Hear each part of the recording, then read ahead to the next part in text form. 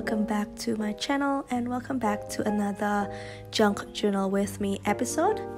For today's video, I will use the journal that I received from Lisa from our Junk Journal swap. If you want to have a look on the journal that I made for her and also the flip through of this journal, I have the link for both videos on the description down below. So I decided to use this journal for my house progress. I am currently building our first house.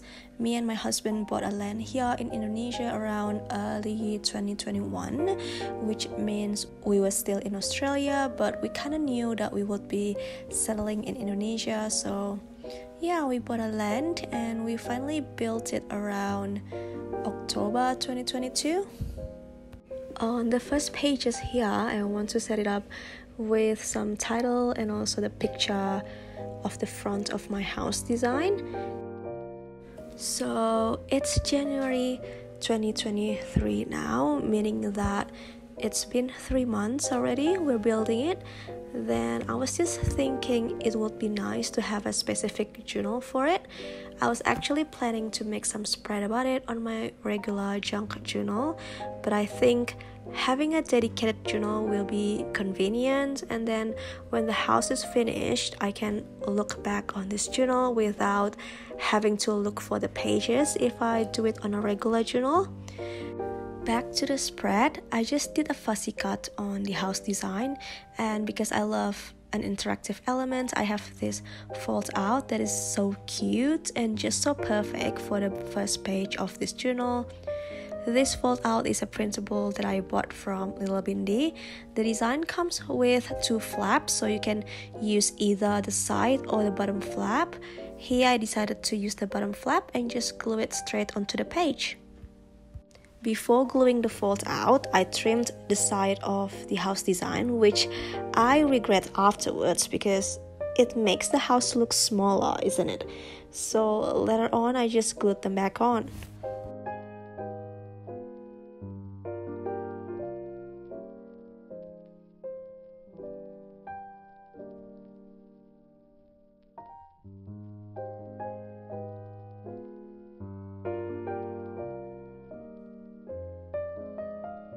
I printed this cute pink roof house fold out on a 160 GSM paper, so it's quite thick, hence I used PVA glue. I tried to use a stronger glue for any paper that is thicker than the normal 80 GSM copy paper, just because it is very strong and it holds really well. But for a regular copy paper, I just use the Uhu glue stick, and yeah, it works just fine.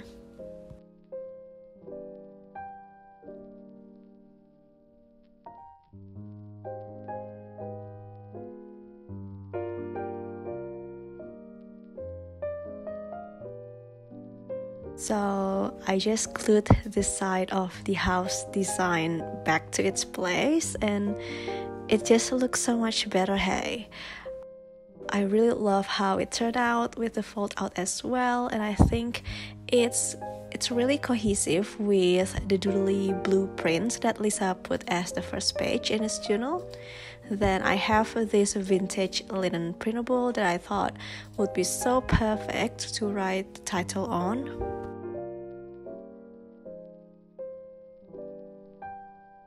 Next, I have this label print that I will write something on it later, and I think that is all for the first spread. I keep it simple with big decoration on it because I want the house design to be the main character. So let's move on to the next page.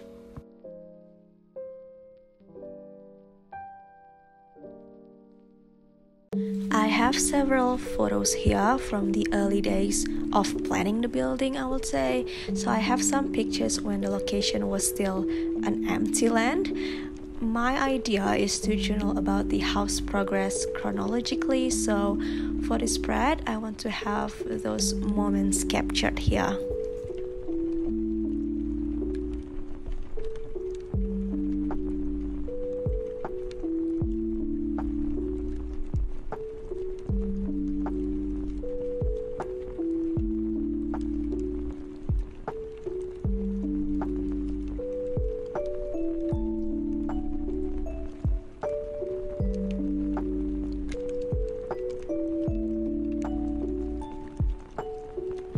the photos, I used double-sided tape to stick them onto the page.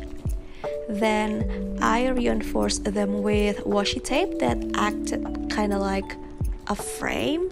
I got this idea from Emma Durance. I hope I pronounced your name correctly, Emma. But yeah, on her latest video, she framed her photo with washi tape like this, and I just think it's a really nice idea, although I'm not too sure with the washi tape that I use here, but well, I can always change it later if I want to, can't I?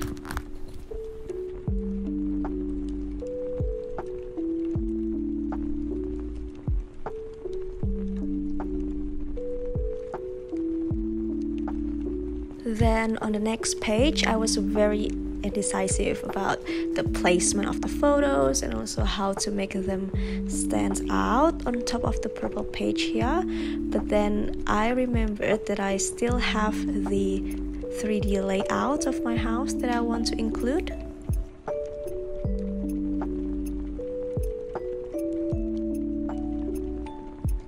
I really love the purple bluey page that is already bound here on the journal, and if I glue the layout on it, I won't be able to see much of the purple page, so I just added an extra page here with a printed paper that I got from my pen pal Elena.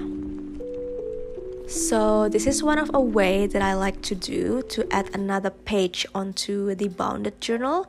It is simply with a washi tape, and the way I do it is to place the washi tape with half of the width, so it will stick on both of the paper and the page, as you can see here, and then you put another washi tape with the same technique on the other side of the page to kind of reinforce it.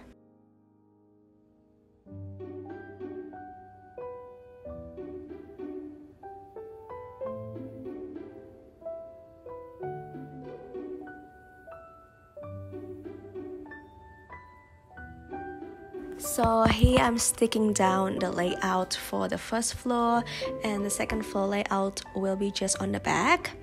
I actually put this spread as my entry for the Junk Journal January challenge by Mac Journals. I've been participating on the challenge for some of their prompts,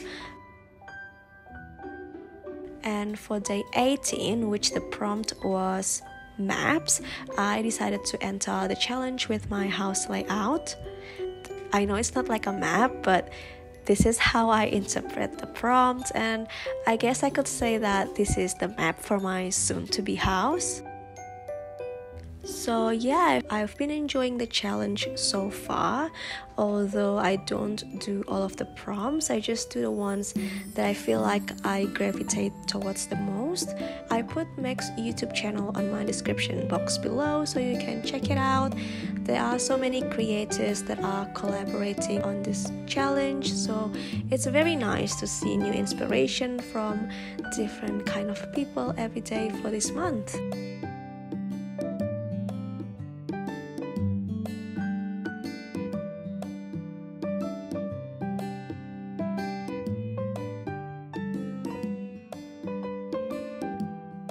Then I have this blue door fold out that I think is so pretty on top of the orange print.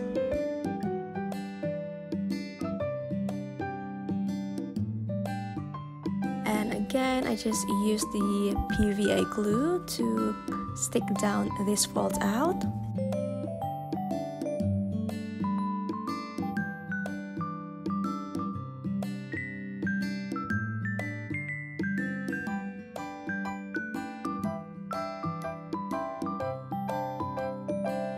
Then I put this vintage linen printable here together with a picture of my dad and my builder looking at the house drawing. As I said before, I really like the print of this purple blue paper, so I don't want to cover it much, so I think one photo would do for this page.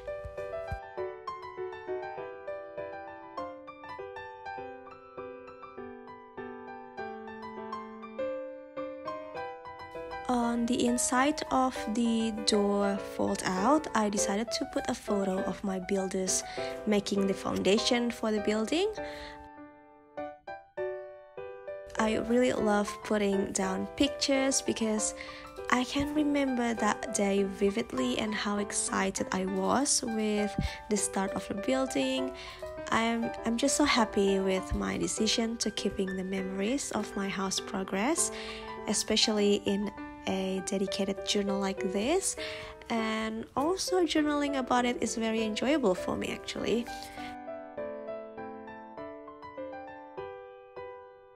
I have printed more photos for the progress, so yeah, I can't wait to share it to you, especially if you're into house or currently building a house as well.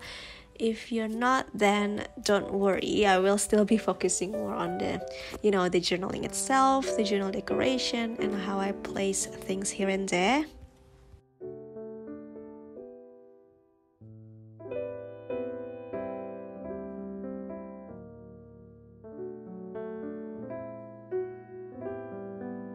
And now we're on the finishing touches. I just put some labels, papers, and also stickers. I have these color swatch stickers from Audrey from Love of My Life Letters on Instagram. I really like these Pantone color stickers. It's just so fitting for my house journal. So just a note that the colors that I put here are not the actual colors that I want to put or paint my house with. I just don't have the correct color yet, but I thought by placing down this kind of stickers, it is to remind me to kind of keep all the paint sample maybe later when I'm on that stage, so then I can put it on my journal.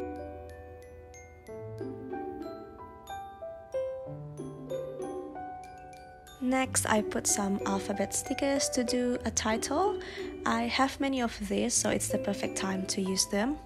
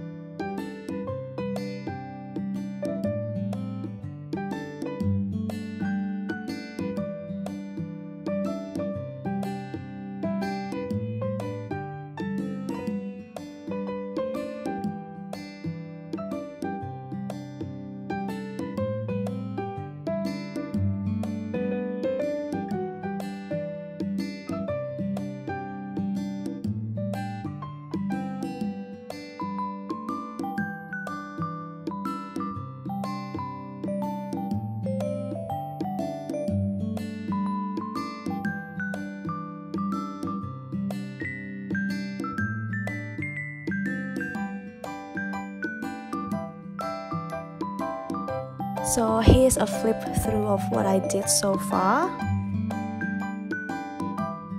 I'm so pleased with how it turns out. I also put a tag with a string there for another extra journaling space. So yeah, now let's do the written journaling.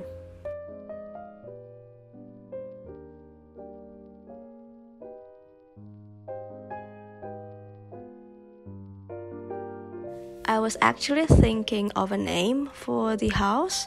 People here named their house for I don't know what reason, but I couldn't think of a good name for this house. Some people use a mix of their names or the first two letters of their name with the partner, but yeah, I couldn't think of any, and I don't know if I like my name and my husband's name together. My husband's name is Zella and my name is Indah. If I combined the first two letters, it would be Zain. I don't know, it sounds cozy like Zen, but not too sure at the moment. But yeah, if you have any suggestion, please leave a comment down below. I would love to know your opinion.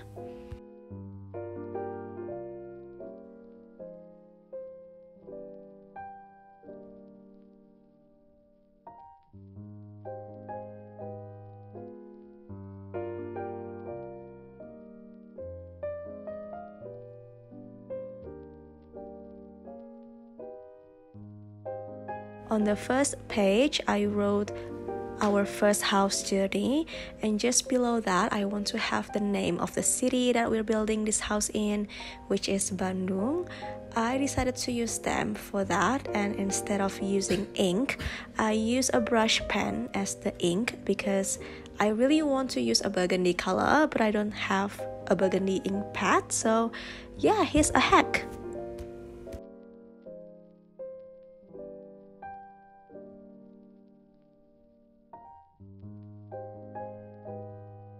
And here you're watching me trying so hard to write on this wrinkly paper. I love the look of the paper, but I just didn't know that it would be a pain in the bum to write on it. It's okay though, I managed to slowly get the ink out from the pen to the paper.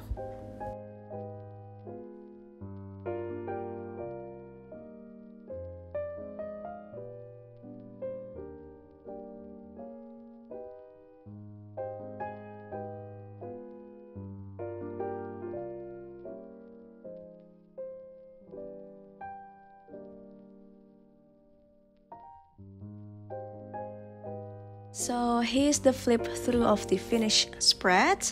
I'm in love with this journal and also journaling about my house progress. I'm actually thinking to display this journal later in my living room so people who visit can see the progress through this journal. And that is it for today, guys. Thank you so much for watching. If you're here till the end, please let me know what you think of it. I would really appreciate anything. I really hope you enjoyed this session, and if you do, please like this video and consider to subscribe to me as well if you haven't already. It will mean so much to me, and we're so close to 500 subscribers, which is so awesome to think about. Anyway, I hope you're all doing very well, and I'll see you in my next video. Bye!